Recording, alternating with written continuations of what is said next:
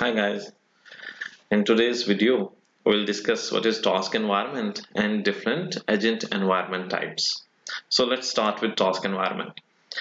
जब हम किसी एजेंट की रैशनैलिटी को डिस्कस करते हैं कि एक एजेंट रैशनल एजेंट है या रैशनल एजेंट नहीं है, तो हम 4 इम्पोर्टेंट जो कंसिडरेशंस हैं उनको स्पेसिफाई करते हैं। जैसे कि हम नंबर 1 उसके परफॉर्मेंस मेजर को स्पेसिफाई करेंगे, नंबर 2 उसकी इन्वायरमेंट को स्पेसिफाई करेंगे, नंबर 3 उसके एजेंट के जो एक्चुएटर्स हैं उन एक्चुएटर्स को डिस्कस करेंगे एंड फिर लास्ट में जो सेंसर्स होंगे उनको स्पेसिफाई करेंगे। और इन स्पेसिफिकेशंस के बाद ही हम ये डिसाइड कर सकेंगे कि क्या पार्टिकुलर एजेंट जो है वो रेशनल एजेंट है या रेशनल एजेंट नहीं है। और इन्हीं 4 स्पेसिफिकेशंस को हम पीस कहते हैं, इसी को टास्क एनवायरनमेंट कहा जाता है। तो जब हम ये 4 कंसिडरेशंस जो हैं या 4 स्पेसिफिकेशंस जो हैं इनको ग्रुप करेंगे, कंबाइन करेंगे, तो ये टास्क एनवायरनमेंट कहलाएंगे। And this specification is called the P's. P's means P for performance measure, E for environment, A for actuators and S for sensors. और किसी भी एजेंट को डिजाइन करने के लिए जो सबसे पहला फंक्शन परफॉर्म किया जाएगा, पहला टास्क परफॉर्म किया जाएगा, वो यही P's की स्पेसिफिकेशन होगी। तो देखें जी पीस कैसे स्पेसिफाई किए जाते हैं। एक छोटी सी एग्जांपल हम डिस्कस करते हैं जी। एजेंट टाइप, फॉर एग्जांपल हम एक टैक्सी ड्राइवर एजेंट डिजाइन करना चाहते हैं, तो टैक्सी ड्राइवर एजेंट डिजाइन करने के लिए हम परफॉर्मेंस मेजर्स भी डिफाइन करेंगे, एनवायरनमेंट भी डिफाइन करेंगे, एक्चुएटर्स भी डिफाइन करेंगे एंड सेंसर्स भी डिफाइन करेंगे। तो सबसे पहले देखें जी टैक्सी ड्राइवर के लिए मोस्ट प्रोबेबल परफॉर्मेंस मेजर्स क्या हो सकते हैं। For example a safe, fast, legal and a comfortable trip and maximise profits, ये परफॉर्मेंस मेजर्स होंगे। इसकी बेस पे हम एजेंट की परफॉर्मेंस को इवैल्यूएट करेंगे और एजेंट जिस एनवायरनमेंट में ऑपरेट करेगा वो एनवायरनमेंट क्या होगी, लाइक रोड्स एनवायरनमेंट है, other traffic, pedestrians and customers, ये सभी एनवायरनमेंट कहलाएगी। और एजेंट के एक्चुएटर्स क्या होंगे, steering, accelerator, break, signal, horn and display, ये एक्चुएटर्स कहलाएंगे। एंड सेंसर्स जिनको ये टैक्सी ड्राइवर एजेंट एनवायरनमेंट को परसीव करने के लिए यूज करेगा, उन सेंसर्स में कैमरास होंगे, सोनर स्पीडोमीटर्स होंगे, जीपीएस ओडोमीटर्स होंगे, एक्सेलेरोमीटर्स होंगे, इंजन सेंसर्स होंगे and then various type of keyboards होंगे जिनको परसीव करने के लिए, इनपुट लेने के लिए यूज किया जाएगा। Different environment types.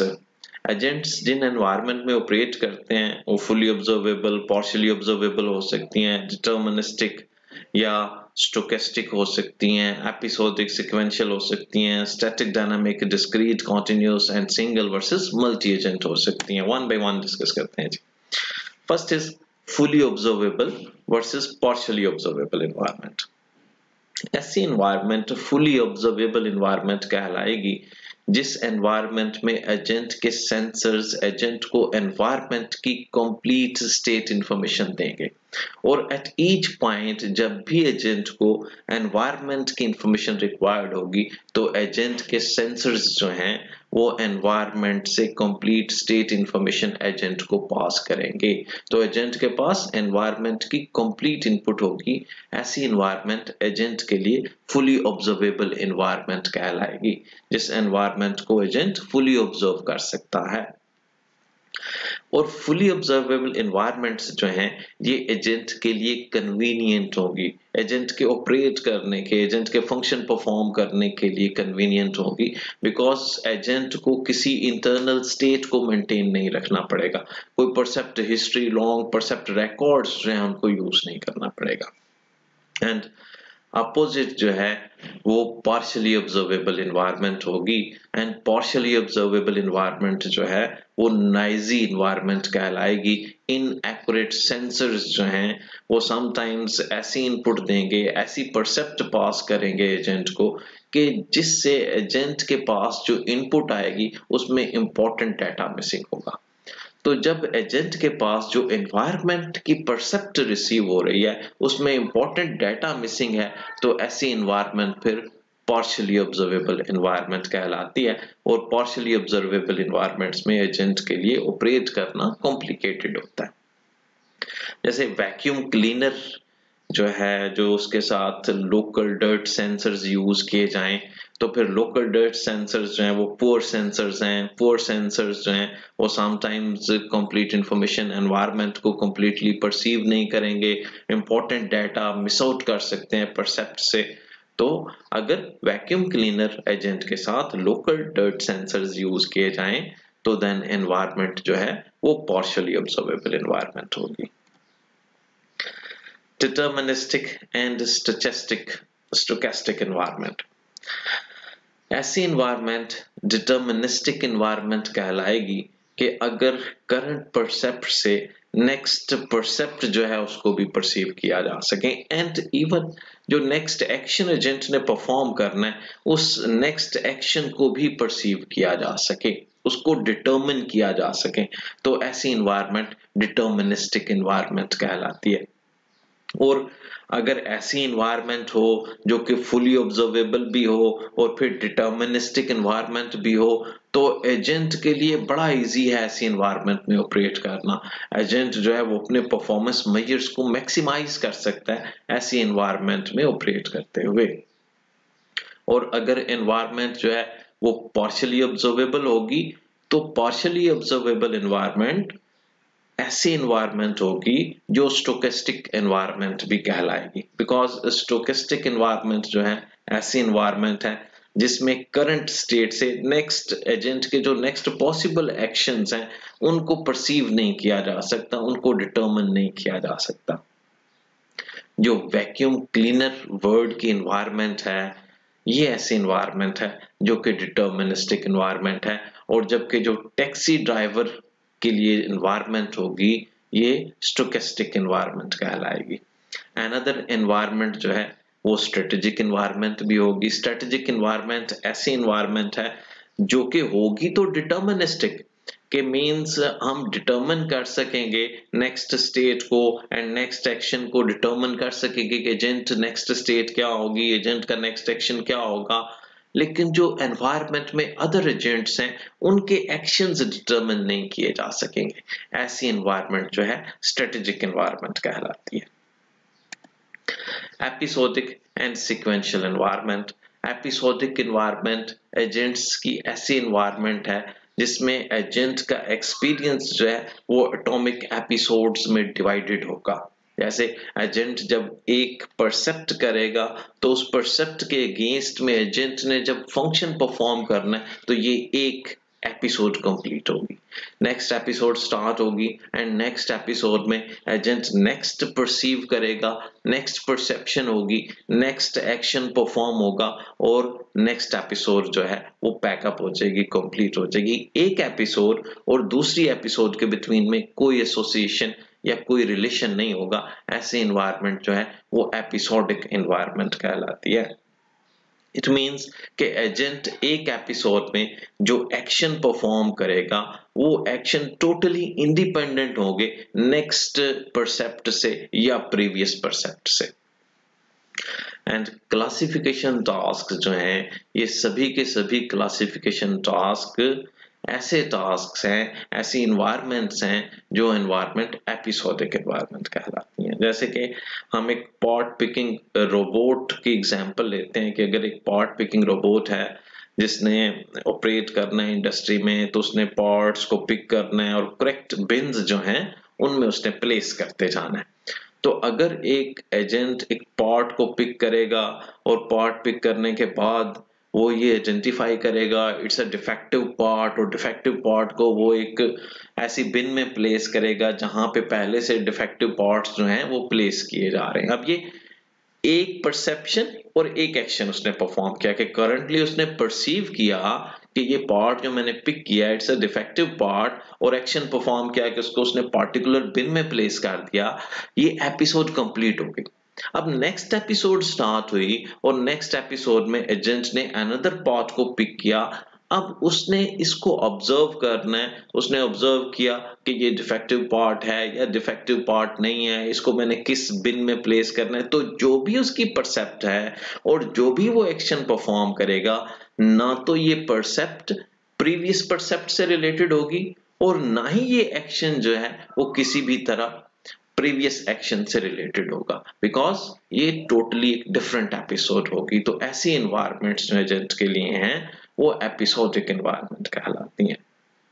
And opposite is sequential environment, ऐसी एनवायरनमेंट जिसमें जो करंट डिसीजन है वो नेक्स्ट फ्यूचर डिसीजंस को इफेक्ट कर सकता है। जैसे कि चेस की एनवायरनमेंट जो है और टैक्सी ड्राइविंग एनवायरनमेंट जो है, ये एक ऐसी एनवायरनमेंट है जो सीक्वेंशियल एनवायरनमेंट है। चेस में ड्यूरिंग चेस प्लेइंग अगर आप किसी एक पीस को भी मूव करते हैं तो जब तक वो चेस की गेम ओपन है, जब तक चेक एंड मेट नहीं होगा, ये फर्स्ट पीस को जो आपने मूव किया होगा ना, उसका इफेक्ट होगा नेक्स्ट सभी मूव्स पे, नेक्स्ट सभी डिसीजंस पे उनका इफेक्ट होगा, नेक्स्ट सभी एक्शंस पे उसका इफेक्ट होगा। तो ऐसी एनवायरनमेंट जो है वो सीक्वेंशियल एनवायरनमेंट कहलाती है। Another environment is known as static versus dynamic environment. ऐसी एनवायरनमेंट स्टैटिक एनवायरनमेंट होगी जिसमें एजेंट जब ऑपरेट कर रहा होगा तो एनवायरनमेंट बदलेगी नहीं, एनवायरनमेंट चेंज नहीं होगी। लेट्स सपोज कि एक एजेंट है, वो एनवायरनमेंट को परसीव करता है। जब वो एनवायरनमेंट परसीव कर लेगा तो परसेप्ट के बाद अब एजेंट ने अपने फंक्शन के थ्रू ये डिसाइड करना है कि वो एनवायरनमेंट पे क्या फंक्शन परफॉर्म करेगा, वो एनवायरनमेंट पे क्या ऑपरेट करेगा। तो एनवायरनमेंट पे ऑपरेट करने के लिए जबकि उसने डिसाइड करना है इंटरनल फंक्शन को यूज करते हुए कि एनवायरनमेंट पे क्या ऑपरेशन परफॉर्म होगा, एनवायरनमेंट मीनवाइल चेंज नहीं होगी, एनवायरनमेंट नहीं बदलेगी। ऐसी एनवायरनमेंट्स जो हैं वो स्टैटिक एनवायरनमेंट कहलाती हैं। और स्टैटिक एनवायरनमेंट में एजेंट के लिए ऑपरेट करना आसान है, इसलिए कि स्टैटिक एनवायरनमेंट्स जो हैं ये बदलती नहीं है, चेंज नहीं होती। और वंस एजेंट परसीव कर लेते हैं एनवायरनमेंट, उसके बाद एजेंट्स जो हैं वो इजीली डिटरमिन कर सकते हैं कि उस एजेंट ने एनवायरनमेंट पे क्या फंक्शन परफॉर्म करना है। एंड डायनामिक एनवायरनमेंट ऐसी एनवायरनमेंट्स हैं जो कि कॉन्टिन्यूसली बदलती रहती हैं, जो कॉन्टिन्यूसली चेंज होती रहती हैं। और डायनामिक एनवायरनमेंट में एजेंट को ऑपरेट करना डिफिकल्ट है, इसलिए कि एजेंट को कॉन्टिन्यूसली एनवायरनमेंट मॉनिटर करनी पड़ेगी। एजेंट वंस परसीव करेगा और परसीव करने के बाद भी जबकि अब वो अपने इंटरनल फंक्शन को यूज करेगा और डिसाइड करेगा कि क्या एक्शन परफॉर्म करना है, पॉसिबली एनवायरनमेंट चेंज हो सकती है। तो एनवायरनमेंट चेंज होगी तो एजेंट को कॉन्टिन्यूसली एनवायरनमेंट को परसीव करना पड़ेगा, इवन कि एक साइड पे एजेंट जो है वो ये डिसाइड कर रहा है अपने इंटरनल फंक्शन को यूज करते हुए कि एजेंट ने क्या एक्शन परफॉर्म करना है, फिर भी एनवायरनमेंट बदल रही है, एनवायरनमेंट चेंज हो रही है। तो कॉन्टिन्यूसली एनवायरनमेंट मॉनिटर करनी पड़ेगी एजेंट को अगर डायनामिक एनवायरनमेंट होगी। And another environment is semi dynamic environment. Semi dynamic environment में एजेंट्स जो एनवायरनमेंट है वो तो स्टैटिक होगी, वो चेंज नहीं होगी, लेकिन जो एजेंट की परफॉर्मेंस स्कोर है वो परफॉर्मेंस स्कोर जरूर चेंज होगी, वो इफेक्ट होगी विद टाइम। तो कैसे, फॉर एग्जांपल जो टैक्सी ड्राइविंग है ये एक डायनामिक एनवायरनमेंट है, और चेस जो है जब चेस प्ले विद क्लॉक होगी तो वो सेमी डायनामिक एनवायरनमेंट होगी। जैसे आप चेस प्ले करते हैं, चेस की गेम खेलते हैं तो क्लॉक के साथ आप गेम प्ले कर रहे हैं। अब वंस आपने चेस का एक पीस मूव कर दिया, ये पीस मूव करने के बाद जो मेरी टर्न है ना वो कंप्लीट हो गई। अब एनवायरनमेंट बदलेगी नहीं, एनवायरनमेंट चेंज नहीं होगी, जो पीस मैंने मूव कर दिया ना अब वो वापस नहीं होगा, अंडू नहीं होगा, ना ही मैं किसी और पीस को मूव कर सकूंगा। एनवायरनमेंट जो है अब वो स्टैटिक हो चुकी है। मेरे अपोनेंट के लिए ये एनवायरनमेंट स्टैटिक एनवायरनमेंट है, लेकिन अगर क्लॉक साथ में यूज किया जा रहा है ना तो क्लॉक ऑन हो चुका है। अब मेरे अपोनेंट का टाइम काउंट हो रहा है कि वो कितने टाइम के बाद अपना पीस मूव करेगा। तो अगर मेरा अपोनेंट ज्यादा टाइम लेगा पीस मूव करने के लिए तो डेफिनेटली उसका परफॉर्मेंस स्कोर इफेक्ट होगा। एनवायरनमेंट नहीं बदल रही, एनवायरनमेंट कांस्टेंट है। मेरा अपोनेंट जितना मर्जी टाइम लेना चाहे वो टाइम लेके तो चेस का पीस मूव कर सकता है, लेकिन जो टाइम काउंट किया जा रहा है ये टाइम उसके स्कोर को इफेक्ट करेगा, उसकी परफॉर्मेंस को इफेक्ट करेगा। तो ऐसी एनवायरनमेंट जो कि एनवायरनमेंट तो स्टैटिक होती है, एनवायरनमेंट नहीं बदलती, लेकिन एजेंट का जो परफॉर्मेंस स्कोर है वो जरूर इफेक्ट होता है, ऐसी environment static semi dynamic environment कहलाती है। Another environment is discrete versus continuous environment.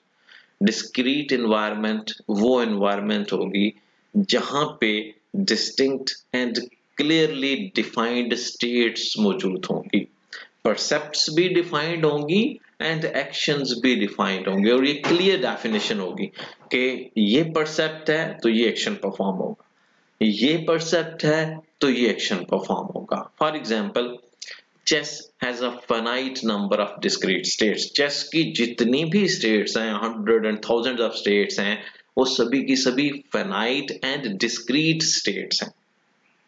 और चेस की गेम में जितने भी परसेप्ट्स एंड एक्शंस परफॉर्म किए जाते हैं वो सभी के सभी परसेप्ट्स भी एक्शंस भी वो डिफाइंड हैं, डिस्क्रीट हैं एंड फाइनाइट हैं। तो ऐसी इन्वायरमेंट्स जो हैं वो डिस्क्रीट इन्वायरमेंट कहलाती हैं। Taxi driving environment opposite, it's a continuous state, और इसमें कॉन्टिन्यूस स्टेट्स हैं, कॉन्टिन्यूस परसेप्ट्स हैं एंड कॉन्टिन्यूस एक्शंस हैं।